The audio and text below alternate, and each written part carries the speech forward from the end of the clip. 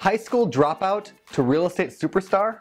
That is the story we are about to unpack here on the BiggerPockets Podcast. In this episode, we sit down with Engelo Rumora, an entertaining, passionate, and extremely successful real estate investor from Ohio. Engelo shares his story of coming to America and building a successful real estate investment company. Before we begin, I do want to invite you to download our free book, The Ultimate Beginner's Guide to Real Estate Investing, which you can get for free by joining BiggerPockets.com, the free real estate investors social network. Just go to BiggerPockets.com or click this link right here to download the book. With that, let's get to the show. This is the BiggerPockets Podcast, show 89. You're listening to BiggerPockets Radio, simplifying real estate for investors large and small. If you're here looking to learn about real estate investing without all the hype, you're in the right place. Stay tuned and be sure to join the millions of others who have benefited from BiggerPockets.com, your home for real estate investing online. What's going on, everybody? This is Josh Dorkin, host of the BiggerPockets Podcast, here with my co-host, Mr. Brandon Turner. What's going on, Brandon? What's going on, Josh? How are you? Good to be back home? It is good to be back home. It is. Yeah, we, for those of you who don't know, Brandon and I were just in New Orleans for a conference and got to spend a few days together in person, which is always fun if you're Brandon and always scary if you're me. But I had a good time. Yeah, we met with a lot of financial writers and stuff, and had a really enjoyable time walking up Bourbon Street. So that's a crazy area. That is, and I will tell you really quickly, because I know I pissed a lot of people off when I was talking about San Francisco. I take it all back. I take it all back. I mean, all right, I was ripping on San Francisco for how dirty it is, and I was like, oh my God, this is the most disgusting place. And it wasn't really true, but there's a reason for that, and that's because New Orleans is officially the dirtiest place I've ever been in my life. Brandon Turner, you were with me. Do you concur? I do. It was very dirty, both physically and, mentally. I don't know. It was an interesting area. I think that was the word we always described it. Interesting. Yes. So we just pissed off a whole nother segment of our population, but yeah. Here we go. All right. Go there sometime. It's good city to visit. Yeah, go visit. So, all right. So today's show, we have an awesome show today. An awesome show. It's really good. We do. Yeah. We do. Absolutely. So we're going to talk to a guy who's actually from the great continent of Australia. And he's got some really good, he actually investing in the U.S., but he's from Australia. So you guys get the treat of an accent today. Woo, never had that before. Fancy. Yeah, look at us. So let's get to it. First, I want to give a quick shout out to our sponsor today, and that is 99 Designs. Every business, no matter how big or small, needs a professional logo. It's the visual keystone of your brand. But getting a logo that both communicates the personality of your business and is totally functional can be tricky.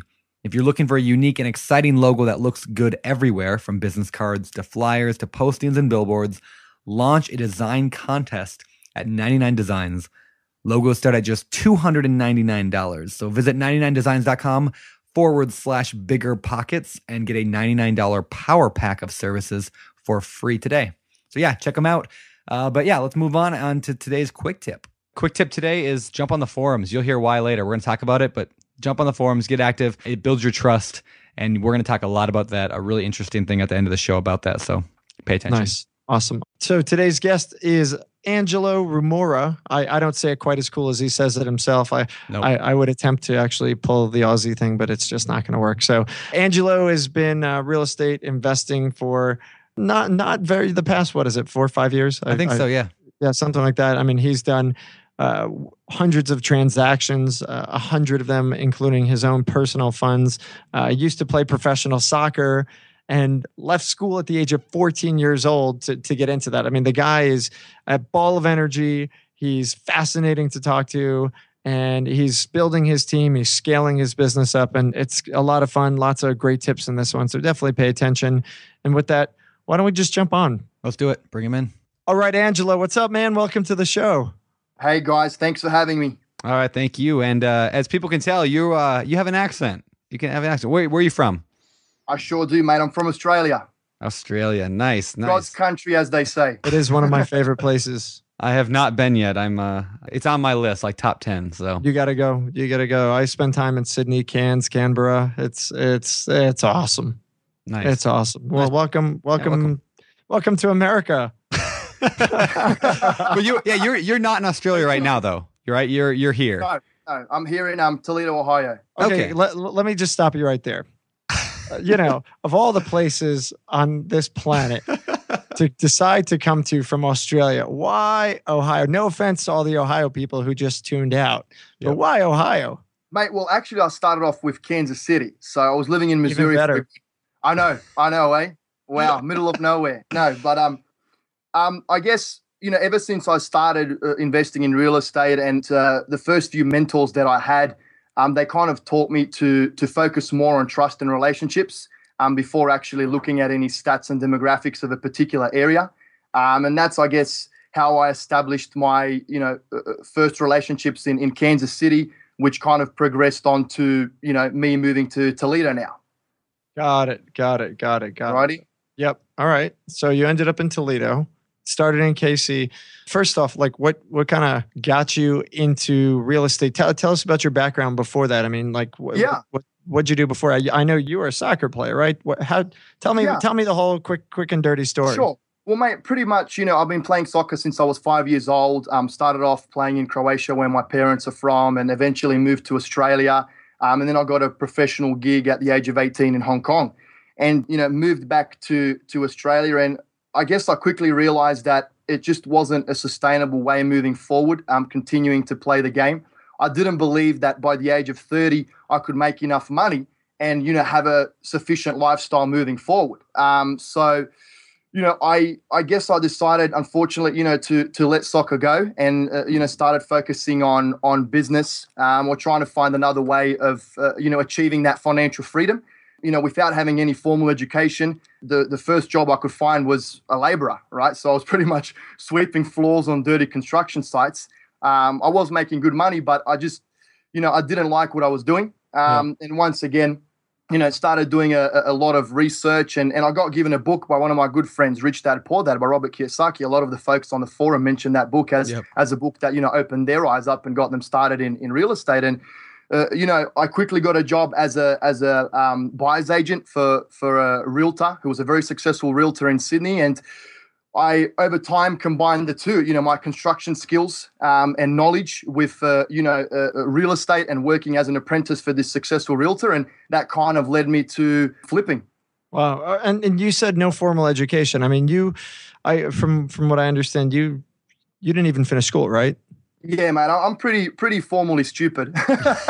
Tell us about that story. It sounds fascinating. Sure. Well, when you're looking at playing a sport at an elite level, there's a lot of training that has to be put into it. And then, I guess school and education gets put on the back burner. And, I had the talent to really make it at a grand level, like in Europe. That's when I kind of decided that the best thing to do would be to quit school. So I quit school at the age of 14 and just, completely focused on trying to make it big as a professional soccer player. Yeah. Wow. Alrighty. So at 14, you're out, you go to soccer, and then you turn back around. That's amazing, man. I mean, by the way, you say you're formally stupid, but there's a lot of people who go and spend their lives going to college and master's degrees who aren't as successful as you are. So yeah. Well, I always like to joke around and say that actually there's a saying that says formal education will give you earn you a living, while personal development will give you a lifestyle, right? I think there was some guru out there that quoted that saying. That's cool. That's awesome. That's cool. Let me ask you this then, just from if you were going to talk to somebody younger, maybe not 14, but just say a very young person, but wanting to go to college or not. What is if somebody wants to get into real estate, but they're 18, 19 years old, what's your advice to them? Do you tell them to follow your path or go to college still or finish school? Not really. I mean, if you can go to college, finish the school. I mean, it's very important to have that education behind you. But I mean, it doesn't mean you're going to be successful if you go to school and you finish that college. I know many people that are school smart but life dumb, as they say, and everything that I know today and everything that I've learned today, yes, the odds weren't in my favor. Most people said that I was going to end up sleeping under a bridge, right? But I really, really focused on achieving success and asking questions of people who are where I wanted to be. I attended various personal development seminars, networked with, very high-end and wealthy people. And that's how I learned everything I know today. So, read a lot of books, went to seminars, conventions, expos, all of that stuff, and just asked a lot of questions of people who are where I wanted to be. I mean, school doesn't teach you that stuff. You know what I mean? So. Yeah. And actually going in there and doing it yourself and losing 200 or 300 grand like I did when I first started. I mean, ooh. I like to say that was my education, right? That was my college paid for. Wow. Mistakes learned. Yes. Right. So you mentioned networking with high net worth individuals and getting out there asking questions. So let's talk about that. A lot of people wanting to get started in real estate are scared to talk to people, right? They're scared to go and ask for advice and help. That's one of the things that makes the BiggerPockets forum such a success is that people do that. But how do you do that in the real world? How do you just go find somebody to talk to them? Where do you find them at? How do you do that? Well, mate, as I preach on the forums, just get active. I mean, pick up the phone and freaking call someone. Yeah. I mean, well, not call someone, but I'm sure you can, if you do a quick Google search or you jump on the forum, I mean, everyone's number is on the forum. You can give them a call. And if they don't answer, we'll call the other person. If they don't answer, call someone else. Yeah. I like to preach on the forum a lot too. It's, a lot of it's got to do with the numbers. Sit your butt in a chair, pick up the phone and just call people, email people, network on Facebook, BiggerPockets, comment. And eventually when you commit to the numbers, doors start to open. It's just absolutely amazing. If you really commit to those numbers, you send out the emails, you make the phone calls, and I mean just call anyone and everyone that's related to whatever you're looking at achieving. If you're looking at finding a good attorney in Ohio, well, you do a Google search, good attorney in Ohio, and just call the first 10 that pop up on Google. You know what I mean? And eventually, as I said, doors start to open and the magic happens. That's awesome. Nice. I love that. Nice. I love it. So how many deals have you done now? I just want to know, what level are you at today? Yeah. Well, mate, I've done 100 deals with my own personal funds, and I've probably been involved in over 300 deals over the last 4 and a bit years since I started in real estate. Dang, so what did those other deals? I mean, that's 300 deals that are not your funds, right? So what does that mean? Well, sometimes I would be a joint venture partner where I wouldn't be using my own funds, but I would have other investors coming to the table with their personal funds, and I would just kind of advise them and guide them throughout the process. I also did that whole bird dogging stuff, did a few wholesale deals, worked as a buyer's agent in Australia, where I was sourcing a lot of properties for investors all around New South Wales. So that's what I would kind of categorize as, doing over 300 deals. What kind of deals are those? Are we talking about flips or rentals, or what are we doing? Yeah, well, the 100 deals that I was involved in with my personal funds, they were mostly flips, Okay. So I would be buying very rundown properties, even in Australia, same as I am here, fixing them up to a great standard, getting them tenanted, selling them to investors, or, just selling them to homeowners. Okay. Hey, go ahead. Really quick question, and we'll get back to what you got, Brandon. Is it any different in Australia, or is it the same thing? Just get a cheap property, fix it, and sell it? I mean, I'm just curious. Yeah, well, I guess, the principle behind the whole operation is pretty much the same, but it's a complete different world here to Australia. I mean, you're looking at a median house price in Sydney of $850,000 today. And I mean, for instance, here in Ohio, we can pick up homes for 10, 15, 20, 25 grand, depending on the class of area. I mean, in Sydney, you're buying a fire damaged home for $350,000, so I guess that would be the biggest difference. But, some of the names and the way people word certain things, like here it's rehab, in Australia it's renovation. Those are a few little different things too. The materials used in the construction side of things are also a little bit different. But to be honest with you, it probably took me around 6 to 9 months to actually adapt to the lingo used here in the US and the materials used and the difference in prices. Interesting. Well, so what brought you to the US then? I mean, you kind of talked about it earlier, but what actually was it? I want to do real estate. It's cheaper in America. Let's go there. Well, yeah, mate. Look, I built quite a large portfolio in Australia. It was worth over $1 million in a very short space of time, and a lot of media outlets picked up on it there and got a bit of a write up there. But once again, same as I did with soccer, I was quickly to realize that it wasn't a sustainable investment moving forward, buying high, hoping to sell even higher. I mean, my portfolio was neutrally geared, but it still wasn't spitting out the cash flow that every investor really wants to invest in real estate, is to supplement the current job they're working in, right? And I wasn't getting that in Australia. Yes, I was building my portfolio at a rapid pace, but it was neutrally geared. If any issues arose, I'd be losing money because I'd had to, put my own hand in my own pocket to cover the losses. Yeah. And, once again, if you keep active via seminars, expos, forums, you start to expand your mindset, and, US property came up as a topic, and I started digging into it more. And that was around the same time when prices were pretty rock bottom here. once again, started establishing relationships here. I was on Skype calls and phone calls in early hours of the morning back home in Oz. And, one thing led to another, and I saw how attractive the prices were here, especially in the Midwest, Kansas City, for instance, now Ohio. I mean, you're buying properties for 10, 20 cents on the dollar. I mean, it's a once-in-a-lifetime opportunity. I know that might sound corny, but in my opinion, it freaking really is, so. Whoa, freaking hey. Whoa, hey now. Passion. Hold your horses, mate. I won't be banging my hand on the table. That's all right? Nice. All right. So you're excited. Clearly you're enthusiastic about this stuff. So why don't we jump to your first deal? What did that look like? Wow. Put me on the spot there, eh? No, you didn't expect it. I mean, if you listen to our show, you might have known that was coming, but it's okay. Believe it or not, mate, the first deal almost got me killed. Well, that's an Australian thing, man. We don't. And it wasn't by a freaking poisonous spider. That's what I was wondering. Either, yeah, okay? Yeah, like the wallaby came in and like sliced your neck as he jumped in the apartment. Started boxing me, mate, standing up on his tail, and hitting me with his. No, mate, it was in a regional town in Melbourne, called Mildura. It was the only affordable area, believe it or not, that I could find in the whole of Australia. Around a 12-hour drive. I believe I picked up the property for around $155,000, 3-bedroom brick home, put around $15,000 into it and revalued it at $210,000, pulled out around $40,000 in equity and off I went to the other one. So did you actually sell it or did you just refi it? No, I refied it. Pulled out the equity and then I used that as a deposit and renovation for the property number 2. Okay. So how did that almost kill you? Yeah, I was going to say that's the most boring, exciting story I've ever heard. Yeah, well, being a little bit of a psycho and passionate guy, as you mentioned, what I did. I didn't call you psycho, by the way, so don't come and kill me. My wording. I would get in the car at like midnight, drive 12 hours, get to Mildura at noon. I'd work all day, sleep for 3 or 4 hours. Then I'd do that for 5 days straight. And then I would get in the car and drive back. And on the way back, 6 hours into the drive, I just lost control and I flipped the car at like 80 miles an hour 5 times. Wow. Oh my God. Yeah. So very, very lucky to be here. It shook me up for a good 6 months. I was having all of the vertigo, nausea, vomiting and all that stuff. But lucky to be here. That's for sure. Wow. Crazy. Yeah. Okay. So it wasn't somebody that attacked you. It was just the fact that you didn't want to pony up for a hotel and stay instead of schlepping back and forth.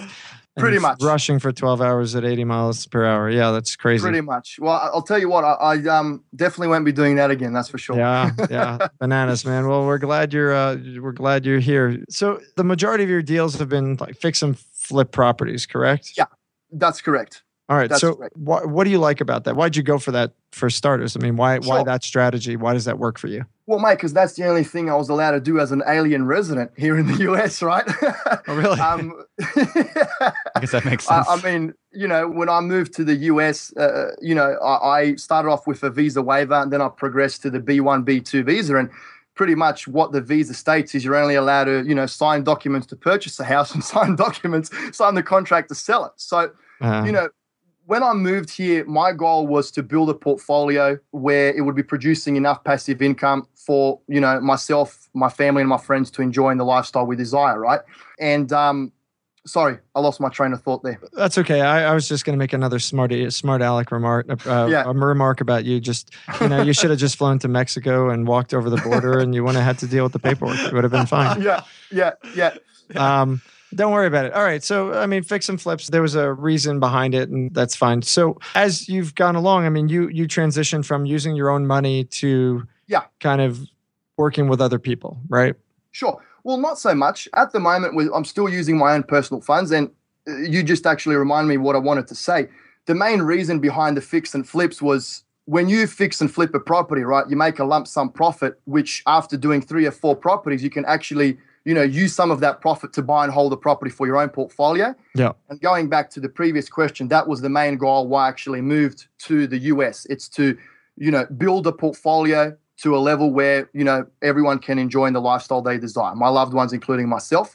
But in order to be able to hold that property, I had to buy, rehab, flip, make the lump sum profit, and then maybe 4th or 5th property, I could hold for my own portfolio and build it to 15, 20 properties. Right? That's a great strategy. So you used the job of being a flipper to create the passive income of a buy and hold. That's correct. In order to be able to buy and hold investment properties for my own portfolio. That was the main reason behind the whole flipping strategy.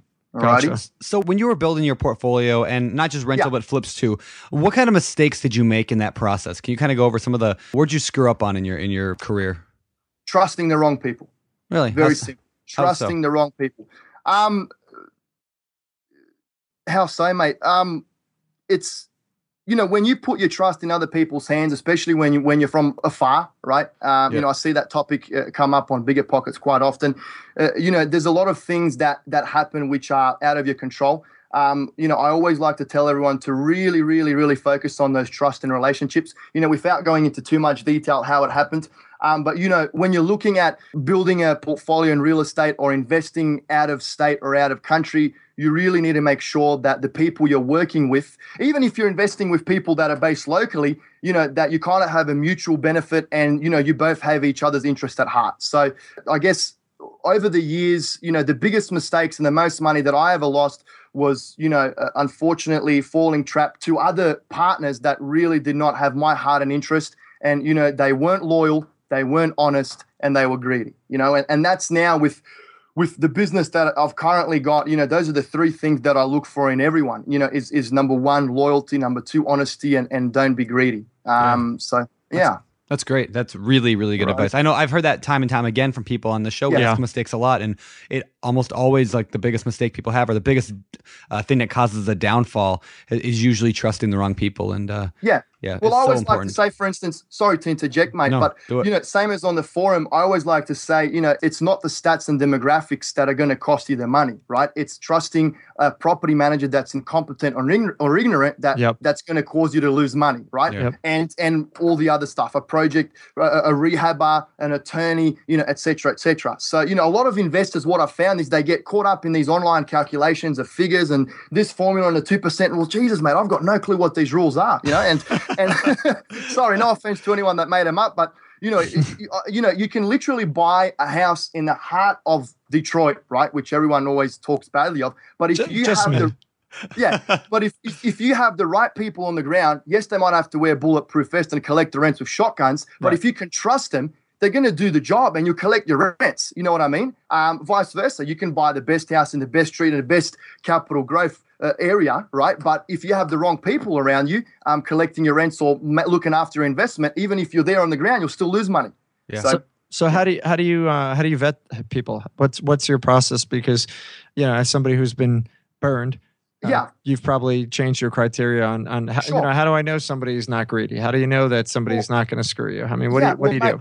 I've got one elimination question, right? I found that everyone here in the US is very transactional. They just want to do business very quickly. And if you don't want to do business with them, they'll just leave and go work with someone else.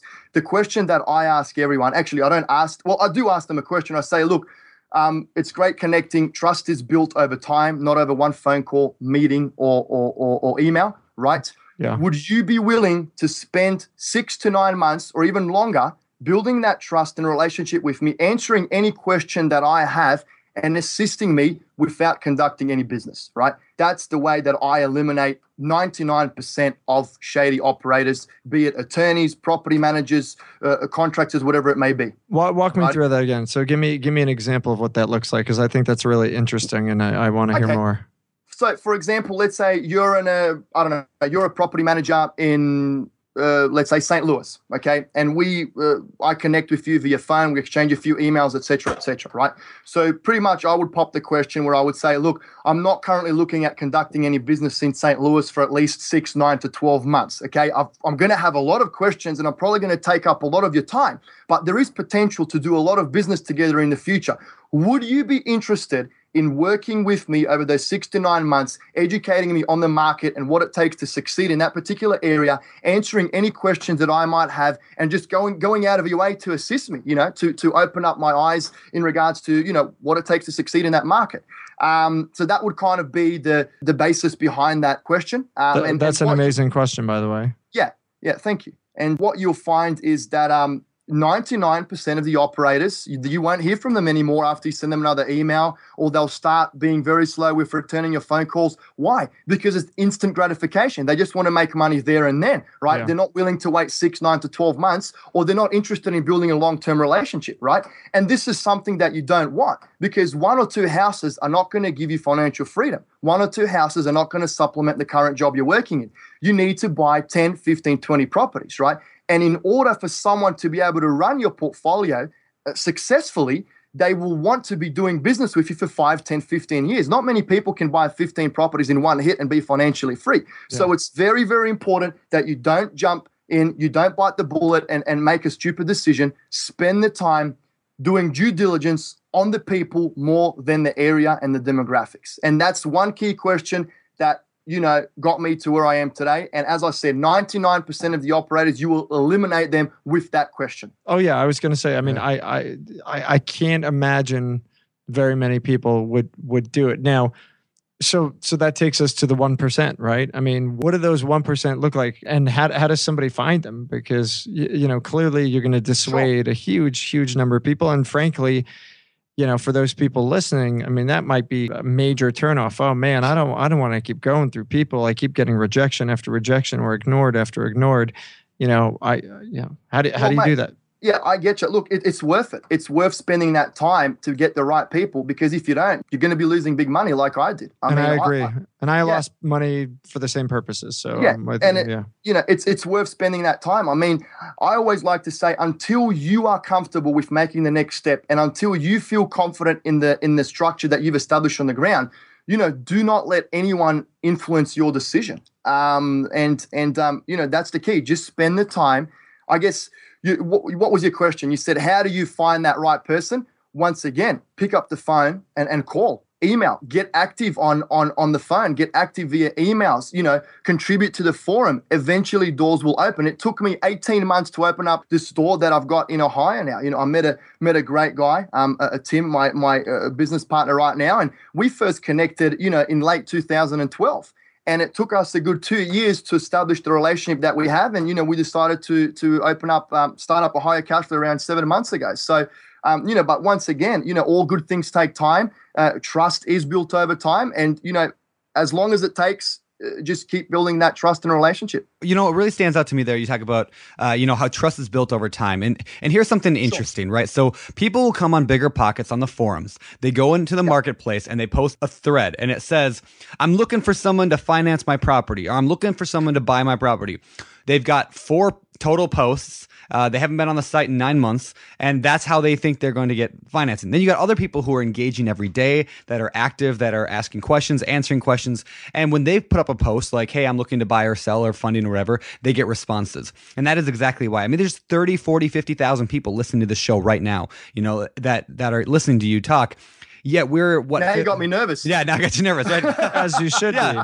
There's 1,500 forum posts every day in the forums. I mean, that's a lot of forums, one of the most active forums online, but 1,500 compared to 30, 40, 50,000. So, I mean, this is just my, encouragement to people listening to the show right now is get active, get out there, ask questions, answer questions, start building now. So 6, 9, 12 months later, just like you said, when you need something, you have the credibility and the trust to ask for it. 100% agreed. And one of my early mentors, he's got a $50 million business now, and he built that entire business on one Australian real estate forum and just through YouTube videos also of the properties that he was buying and doing all kinds of stuff. So, and to be honest with you, mate, a lot of the things that, I know today about real estate is through the forums. And you guys, BiggerPockets, have been a great help, especially when I moved to the US, so thank you. Well, thank you. That's awesome here. No, that's awesome. Cool. It is. Well, cool. All right. So we know your story. We know kind of how you got started, how you got to the US and all that. So let's actually kind of shift focuses a little bit and talk about your business today, on how you're actually doing what you're doing.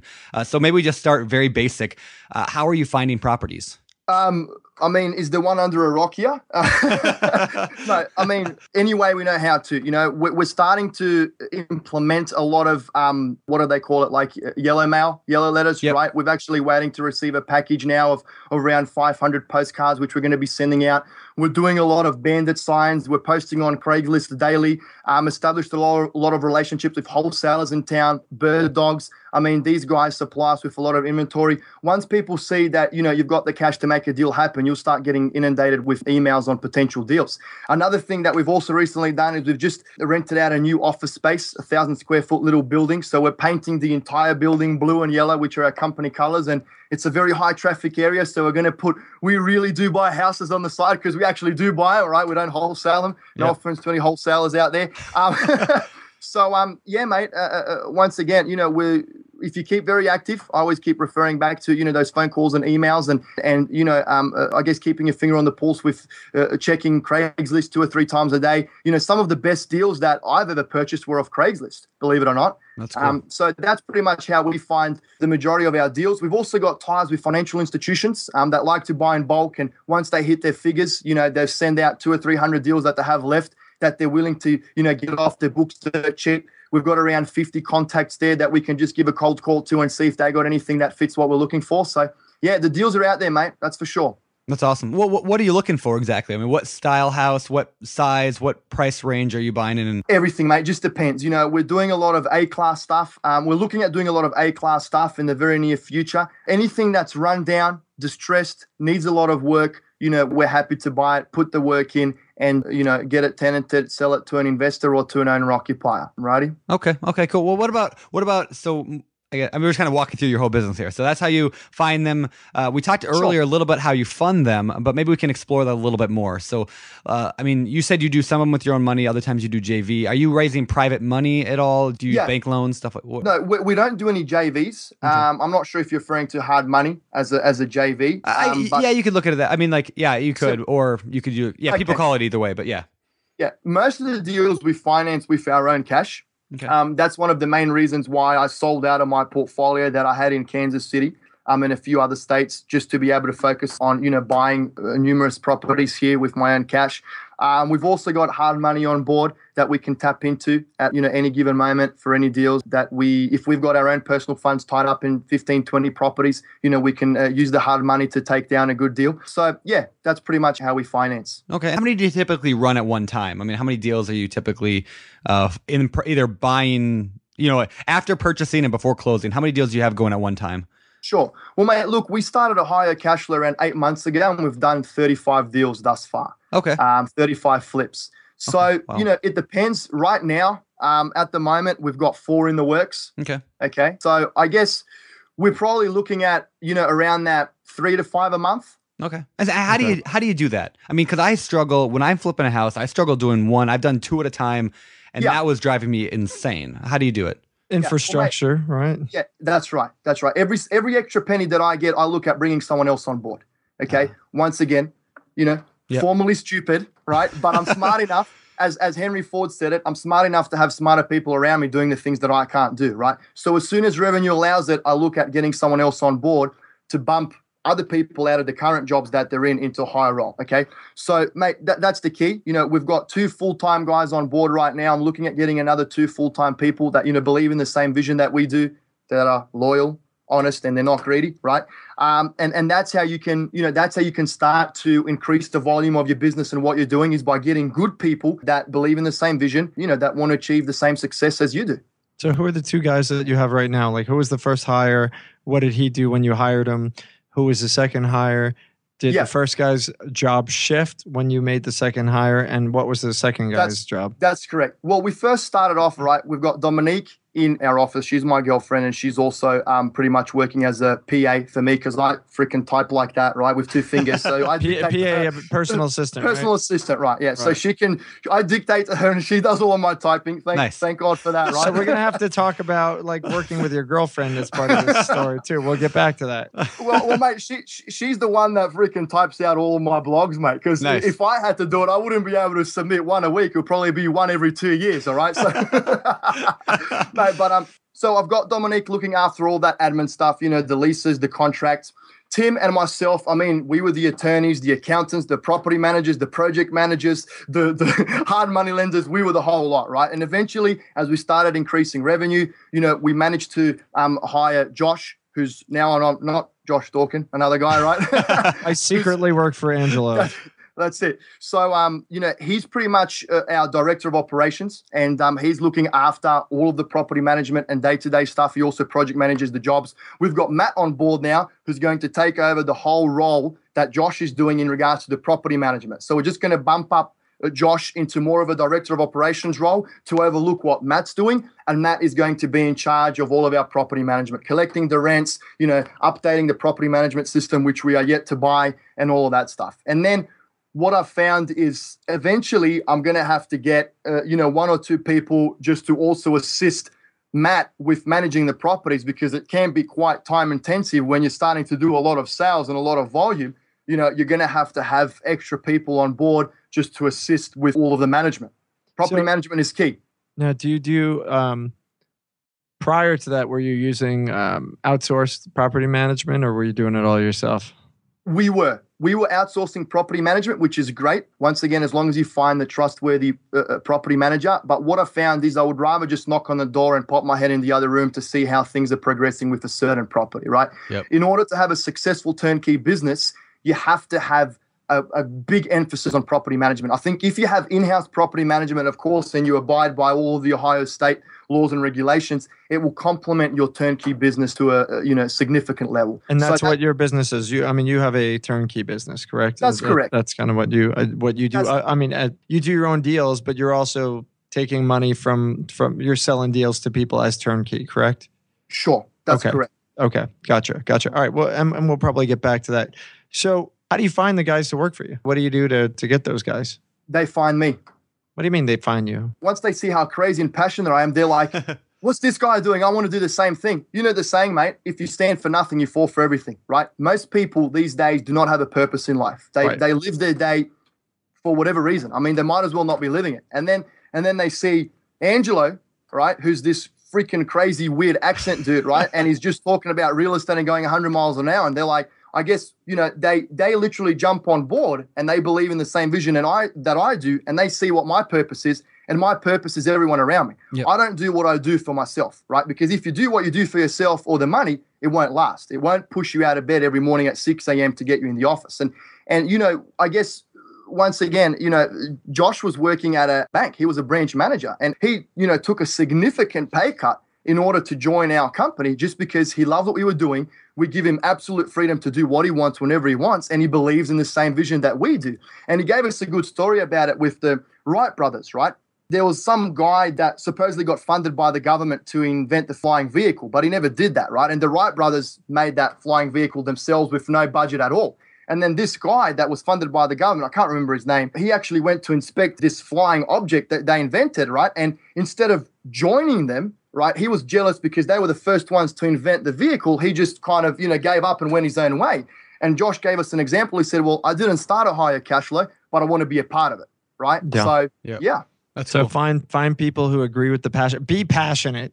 For starters, and then find people who have similar passions, or they'll find you, and that is kind of how Brandon came on board. Well, yeah, I was gonna say that, right? Like Josh is passionate about BP, and his passion, I became passionate about BP because Josh was passionate about BP, and I jumped on board there, and that's kind of how I got my employees and my real estate stuff too. Is they saw how passionate I was about real estate, and they want to, so passion definitely inspires passion, and a great leader has to have that. And I think it rubs off, mate. As I said, a lot of people stand for nothing, they fall for everything. They don't have a purpose. They don't know why they wake up every morning, and I definitely know why I wake up every morning. And then when others around you see that, they want to be a part of it. They want to jump on board and they want to do great things. And, call it luck. I don't really believe in luck. I just think it's, I don't know what it is, but it just, once again, if you do the small things right, the bigger things just seem to fall into place. Yeah. You need a little less passion, man. Just a little bit. Why? You know what? We just did an hour show and a half hour. No, I'm just kidding. Really? No, I love it. I love it. Everyone's been saying here in Toledo that I'm too intense, and I keep telling you, you're freaking too old. Serious? Nice. Come on. Nice. I love it. All right. So, wait, but how old are you, by the way?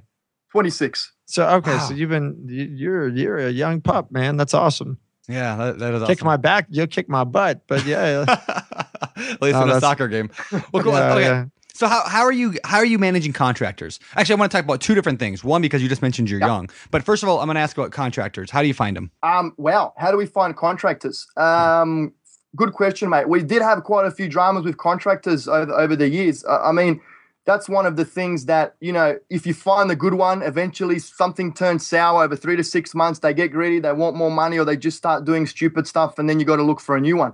How do we find contractors? Word of mouth, I guess. You know what I mean? We speak to, I guess, our contacts, and we see if anyone's got a trustworthy contractor that they can refer us to. And then when we find a good one, we just like to stick with them for as long as possible. We had a few issues with a few contractors a couple of months ago. Right now, we've got a few good guys that, are trustworthy. Their prices are good. They do decent work, and, they're hungry for more work. So I guess, to be completely honest with you, that's one thing that is you really, really never know, because it could be good for 6 months, and then all of a sudden something turns sour, and they either get busy with other work and you can't keep them on board. Once again, looking at bringing that in-house very soon. Yeah. So hopefully, we can maybe get 1 or 2 maintenance guys that we can save a few call-out maintenance costs on, because every single time you get one of your main contractors to go out on site, you're looking at, $100, $150. And if we've got someone on board full-time, over the long term, it will really assist us with that bottom line, and they'll be trustworthy, they'll be loyal and honest and not greedy. And I think that would be another good way to go about things moving forward. That's cool. I've been debating the same thing for many years. I mean, should I take on a maintenance guy on staff, even if it's part-time? Yeah. I flirted with the idea back with resident managers. I've had resident managers in and out of my apartment complex, and it's been okay. I know for me, it comes down to the reason I still haven't yet, and I've said this on previous shows recently, is that I'm just not that good at managing people. And so the idea of having my in-house guys, I don't think that would solve my problem. My problem is I'm just not good at managing people. So once I get over that issue, then I think I'd be better. Well, mate, you don't have to be good at managing people. You can find someone that is good at managing people. That is a good point. Once you build your portfolio to a level where it allows you to actually hire someone full-time to manage the people, that's what we've done with Josh. Yep. With Tim and myself have bumped ourselves out of that role, and now Josh is looking after all the contractors, and we want to get these people to work under him, so he pretty much just answers to us. Now, Tim and I have the experience of successes and failures, and we're willing to share all of our experiences with Josh, and it's up to him to take over that role of managing the contractors and the property managers, so we can do other things. Yeah, very cool. Well, so how do you get people to take you seriously at a young age? I mean, you're a young guy. I know I have that too. I mean, you got facial hair like I do, right? So it helps a little bit. But well, I've got bald patches though, so okay. I keep asking my dad, mate, when did you get a freaking beard? Because mine's bald at the moment. So how do you do that? I mean, how do you get in your line of work? How do you get people to give you money, to buy a house from you, to all that stuff? What are your tips on that? It's not easy, mate. It does take time. I guess here on the ground is when they see you writing the checks, they start taking you seriously. Okay, that's a good point. Because they see that you're the guy paying them. They're like, wait a minute, what's going on here? Why is he paying me? And then they're like, okay, he must be the main guy, right? Yeah. I can't really give you an answer there. For the other contacts that we've had, I mean, time is bliss. I mean, if you spend that time, I guess, and you start doing good things, and people, I guess they give you a chance. You do one deal and you do well, and then they give you another chance, and then once that trust is built, I mean, it's not really a big issue. I haven't really. To be honest with you, I kind of had it in the past. What I've done there is if I believe that someone is not taking me seriously because of my age or because of my weird accent or because of my good looks. Sorry, I had to throw that one in there. Right? There you go. There you go. And my fluoro shirt, right? I'll just get Tim, my business partner, to go chat to them, and I'll tell him to give him a few slaps in my name too. No, that's a joke. No, he's a little bit older than me. He's around 44, so he's kind of that more mature figure where he's just got that aura of authority. I'm more of a young, groovy, fun, passionate guy. And if I see that someone is not taking me seriously, I'll just, get Tim to go chat to them and sort them out. So Is that him basically acting as the boss, or is that him basically saying, hey, if you got an issue with Engelo, get the F out of here. We're not going to work with you. He's in charge, and, get on the bus, or, It depends, mate. It just depends on the situation. You know, we have had a few hiccups here where certain wholesalers, for instance, did not really want to chat to me for whatever reason. I guess because of my intensity. So, you know, they just talk to Tim and vice versa. And there's a lot of people where personalities just, you know, clash. You don't get along. Well, you know, that's fair enough. Let's just try and stay as mutual and diplomatic as possible. And if you want to work with Tim, work with Tim. If you want to work with me. And as Josh asked the question, if not so much, he tells them to get out of here. But, you know, if I kind of see that I'm not taken seriously, I just, you know, Tim and I discussed it in the back end, and I say, Tim, look, I think that these people are looking down on me. They think I'm a young kid. They think I don't know what I'm doing. So I think you should step in and you know, just continue the relationship with them. So yeah, and I think that's great. Yeah, that's great. I mean, we have, you know, it's a different thing, but you know, we'll have situations where, you know, people who know me know, you know, I'm pretty nice guy, but you know, I could be a New Yorker at times. And we actually just got back from a conference, and you know, it's really funny, the dynamic with Brandon and I, where, you know, people think I'm kind of jerky at times, and like Brandon, you know, I'm just intense. I'm just a New Yorker. I am who I am, right? And I'm like, all right, this guy, you know, let me send Brandon in to kind of soften him up a little bit. Mate, we would call that a wanker. You're a wanker at times in Australia, right? No, you know, the word, don't associate wanker with me, son. Be cool, dude. Be cool. Come on now. If you wanted someone to take the edge of your intensity, you should have chosen Brandon, mate. He's not that much of a pretty face. He's not a little bit more prettier. He's not pretty, but he's nice. He's nice. He's like a cat. I'm like a cat. Oh, cats are pretty though. Come on. Yeah. They are very pretty. I'm really feeling it that day, right? And I'm on edge. I'm like, Dominique, you got to come to this meeting with me because you're a pretty face. You can take the edge of my intensity. Yep. Hysterical, man. That's really funny. Yeah. All right, I'm putting us back on track here. Enough of my pretty face. They call me a freaking wanker. What the hell is going on? Did you really? Am I allowed to say that on this show? Hold on. Hold on. Let me. All right, he's cut off. He's gone. We got rid of him. You got rid of him. Call me a wanker and be on my show.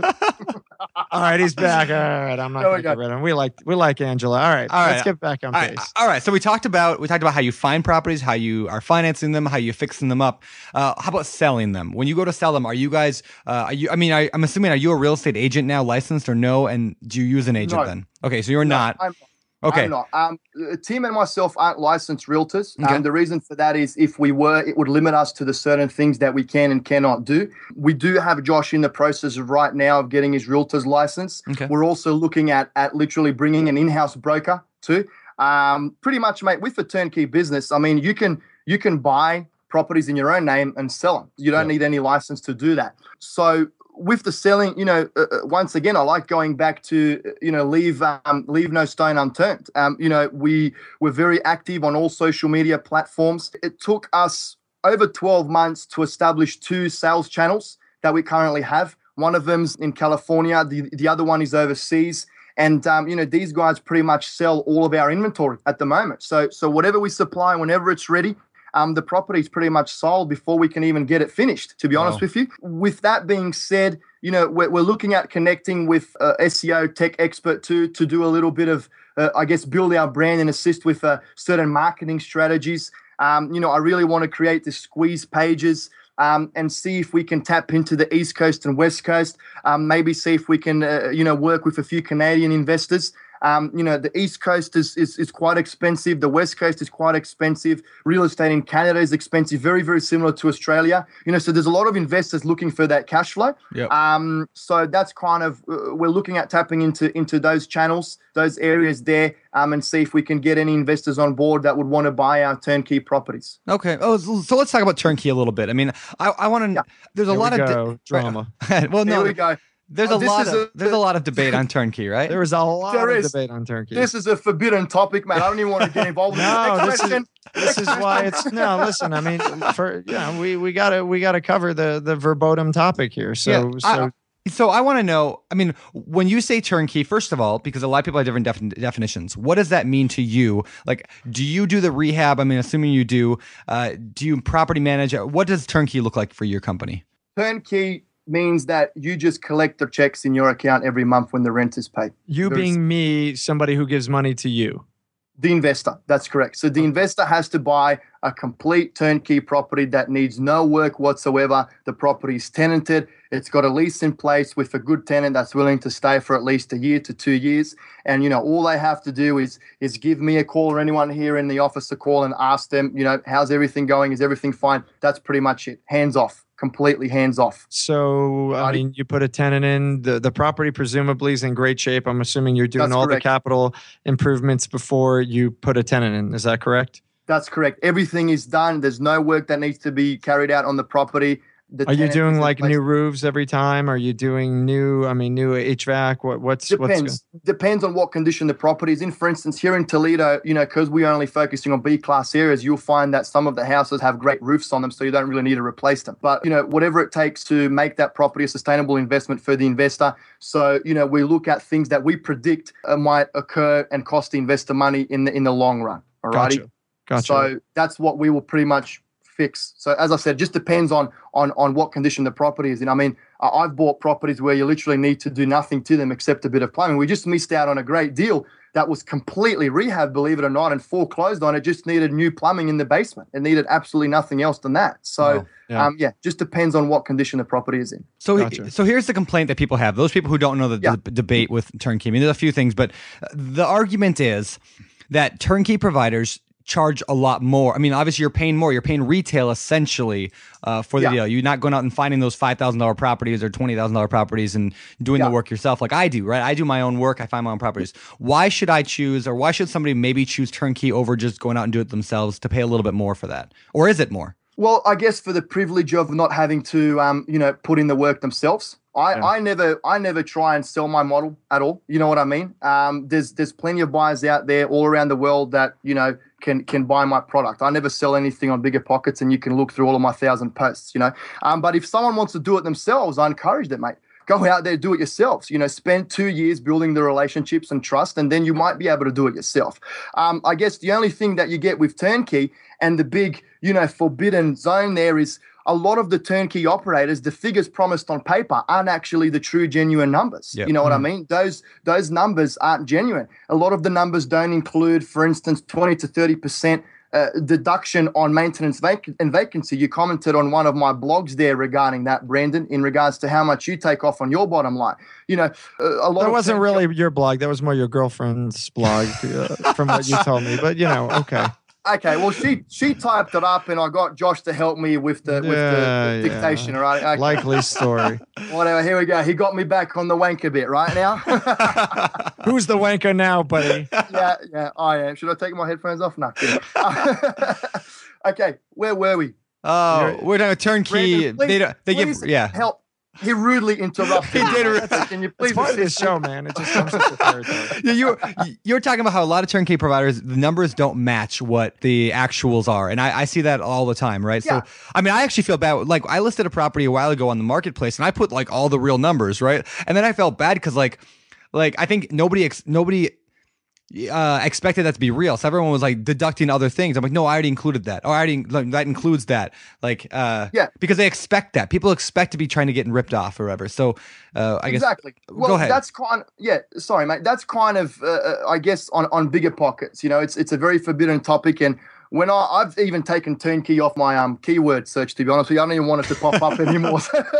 No, but look, what I found, false numbers on paper, or not genuine numbers, and those end sale prices are much more than what the actual property value is. But then again, I really can't give you an honest opinion on what the value would be in a C and D class property because it's a roller coaster. The prices are all over the shop. You really don't know. So that goes back to property management. I guess even if someone does sell your property for a little bit more than what it's worth, but if they can hit those numbers with property management and get you all your money back in 4 or 5 years, well, happy days, Matt. You know what I mean? Yeah. You got what you invested back, right, over the 5 years. You've still got an investment property, which is hopefully well kept, and you can sell it to another investor if it's a C and D class property. If it's a B class property, well, then you can even potentially sell it to an owner occupier. How does somebody know that the numbers are legit versus not being legit? I mean, that as a there's a new investor, they hear about your company and 20 other companies out there. How do they go about figuring out if you are giving them all the details, all the numbers? Is it just, hey, listen, here are all the numbers. We include vacancy, we include CapEx, 10% for that. We include this, go ahead, shop everybody else, make sure they're including that. Here's our prices. We're going to take care of all that stuff. Mate, it's a great question, and you thought you were probably going to stump me on that question, but you didn't, okay? So I'll give you an answer. I didn't think anything, man. Just because you're a wanker doesn't mean I don't expect more of you. All right, Mr. Wanker. So pretty much that goes back to that trust and relationship, and that key question that I said, are you willing to build that trust and relationship with me for 6, 9, 12 months before I feel comfortable investing with you or through you or whoever it may be? I mean, you're really never going to know if those numbers are true unless you actually bite the bullet and invest and buy the property, right? But over time, over 6 to 9, 12 months, right? And if you can, for instance, get a few other people to speak to who have already bought through that turnkey operator, you can get testimonials from them. They can maybe give you insight in how their investment properties are performing. Real estate is not smooth sailing. Issues arise, tenants leave, people lose their jobs. So it's a bit of a murky water area. It's very hard to know what the exact figures are. I can tell you right now that C and D class properties, whoever's promoting 20% or higher, those numbers are going to be very, very, very, very difficult to achieve and hit. Very difficult, just because, you need full-time property management. I always like to kind of do this estimate. If you're doing C and D class properties, you would want your property management company to have one full-time employee looking after 50 units. Okay, there's no ifs, ands, or buts. So in order to be able to have a chance of hitting those numbers, and the lower class the area is, the higher the volatility. And, 1 year you might get 25%, the next year you might get 0%. So, yeah. That's a really good point, right? C and D properties do require, I have a lot of I would say C-class properties, and they require a whole lot more work than my, B-class properties do. Definitely do. Yeah. So very good point there. And I like that. I like that concept you're talking a lot about. We kind of came full circle. We talked about this early on about, the people you trust, and if you can find the right people, they can deliver you numbers just as good, if not better, than the crappier properties that you might think, because they're the ones helping you hit the numbers, not the property itself. I like that. That's correct. So very cool. Well, all right, before we go on and move on, I want to ask you one more question about where do you see yourself going forward? Where is your company headed in the future? Sure. Well, mate, we the purpose of this company is bigger than myself. And I'm going to repeat what I said before. I don't do it for myself. I don't do it for the money. I would like to add as many new employees to this business as possible. And as soon as revenue allows it, I'm looking to add someone else. There's no better feeling than giving. You know what I mean? I love writing out bonuses. I love helping people out. And I love to work with people that believe in the same vision. So I want to grow the business to as far as it can get. We're already looking at doing Michigan cash flow. We're looking at starting up Cincinnati, Columbus, having separate offices there. Sky's the limit. Sky really is the limit. And I guess I see a higher cash flow.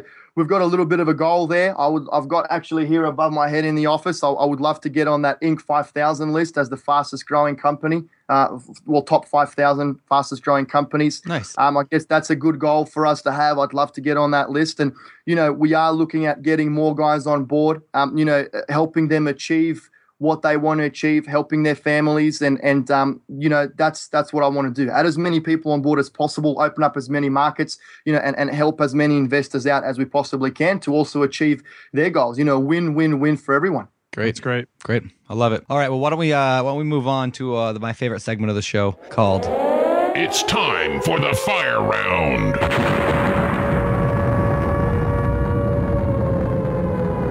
Oh, this is scary. No one told me about this. That's all right. All right, we're going to fire some questions at you.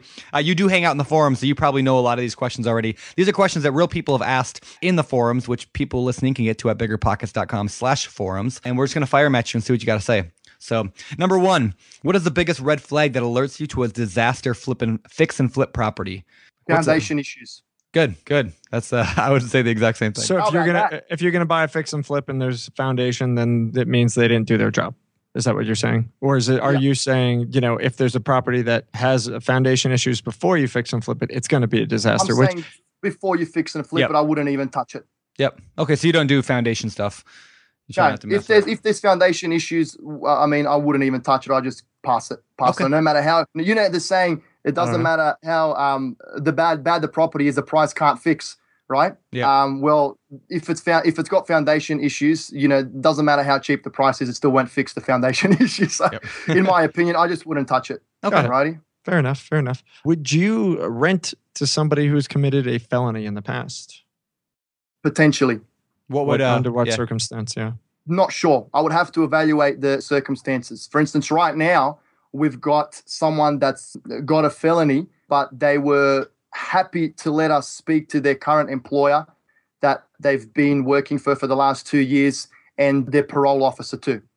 So we're actually considering that at the moment. I'm renting a property to them. So we'll see how we go. Okay. We got to do another podcast next week, and I'll tell you.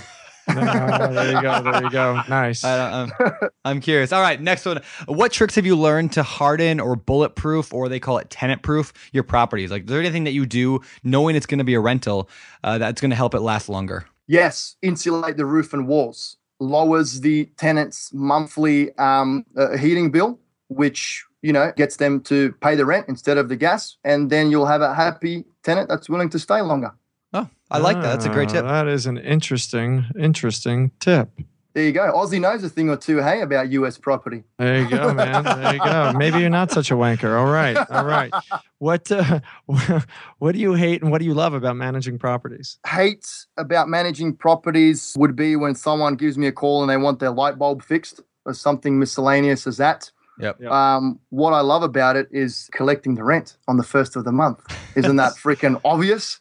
Yeah, I love it. That's something to love for sure. Cool. Yeah. All right. Last question of the fire round. I think we're going to ask you this. Would you, and we might have asked this last week, so forgive me if we did. I know I've been watching this forum thread on the forums quite a bit, so I can't remember if I asked it, but would you partner with someone who is cheating on their spouse? Ooh, that's a bit of a seedy question. What do you mean by that? Like, partner with someone? No, like that, not like partner, like the date. I mean, like if they wanted a joint venture to go together on a deal, or they wanted to be your business partner, but you knew they were cheating on their spouse, would you still, become a business partner with them? Probably not, because that goes back to my trust and relationship stuff. You know what I mean? Okay. If they can do something like that, someone that they should be loving unconditionally, they'll have no problems of, going behind my back later on down the track and, stuffing me up on a deal or whatever. So nice. Yeah. Cool. Fair enough. Good Awesome. answer. All right. Final section of the show. We lovingly call our Famous Four. All right. These questions we ask every single guest, and we're going to see what you got to say. So number one, okay. What is your favorite real estate book? Favorite real estate book? Wow, does it have to be real estate? We're going to ask you business next, but this one's real estate. Real estate related, I guess you could say.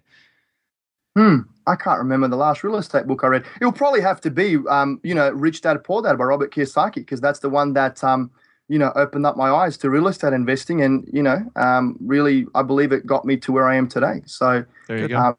But then again, I did find out certain things later on that I'm kind of not 100% about with that. So, yeah.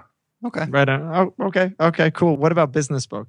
Business book. 2 of them. Think and Grow Rich by Napoleon Hill and How to Win Friends and Influence People. Yep. Cool. Nice. Those are both good books. Both good. By both good. Dale Carnegie. Yeah. Good stuff. Now, what is your what about hobbies, man? What do you do for fun? Do you still play soccer at all, or nah? Nah, man. Unfortunately, I'm in the office 100+ hours a week. This is my hobby, my love. Live, eat, breathe real estate, mate. I love it. Can't get enough. So that's your hobby. You don't do anything outside of work? Nothing, mate. No word of a lie. I'm looking at maybe pulling back a little bit, but I've got another 30 people I need to feed. And then when they're fed, I might pull back a bit. Do you have like a TV show that you like or something? I mean, there's anything? Do you like anything besides yourself and your business? I mean, Joshy, my wanker friend, TV is a waste of time. Eating is a waste of time. Just pump the job and do the numbers. Nice. Real estate, all the way, guys. Real estate. All or nothing, guy. All or nothing. All right, good deal. All right, final question. That's it.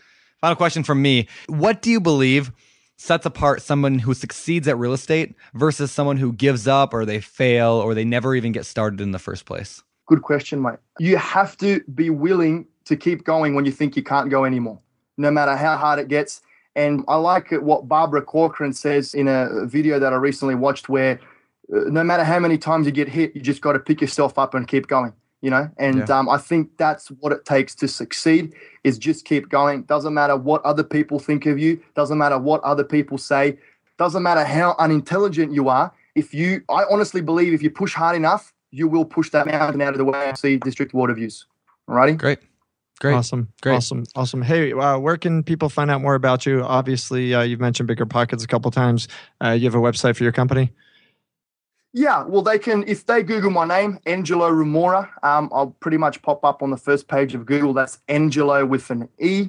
And same thing with Ohio Cashflow. If they Google Ohio Cashflow, we'll pop up on the first page of Google, and they can find out more about myself. What's the URL? And the company there. What's the URL for it? URL? Yeah, the link. www.ohiocashflow.com. Oh, there you go. Nice and easy. Cool. Awesome, man. Well, listen, it's absolutely been fun. Yeah.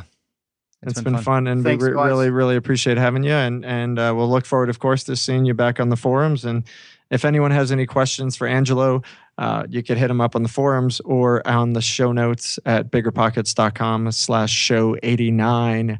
Engelo, thanks so much, man. We'll see you around. Thanks, guys. I appreciate it. Thanks for the time. All right. Thank you. All right, everybody. That was Engelo Rumora of the BiggerPockets Podcast, Show 89. We really want to thank him for being our guest on the show. Lots of fantastic information, lots of great tips. And we really do appreciate him giving us some time. So thanks so much. Otherwise, as Engelo said, guys, jump in the forums. We got a whole lot of listeners here. And, building your credibility, building your brand, starting to network and meet people can't be easier. You literally jump on the forums and start talking to people. Set aside a couple of minutes a day, a couple of minutes a week, whatever it is, to do it and make it happen, because that's going to help you grow your network and possibly your business, very likely your business. So we definitely recommend that. Otherwise, that's it. Follow us on the various networks, Facebook, LinkedIn, G+, Twitter, and so on. We're sharing cool stuff there, and it's another place to interact with us. And that's it. Get out there, make things happen. I got nothing else to say. Is, you get out there and make moves, guys. I mean, you can work and study, but at some point you gotta pull the trigger. And whether that's just getting out and looking at deals or calling people like Engelo suggests, you got to make it happen. So don't just be an academic. Get out there and do it. So that's all I got for you. You want to add anything, Brandon? Nah. Go out there and be passionate. That's all I got. Passion. I love it. All right, guys. This is Josh Dorkin from the BiggerPockets Podcast. Signing off. You're listening to BiggerPockets Radio, simplifying real estate for investors large and small. If you're here looking to learn about real estate investing without all the hype, you're in the right place. Be sure to join the millions of others who have benefited from BiggerPockets.com, your home for real estate investing online.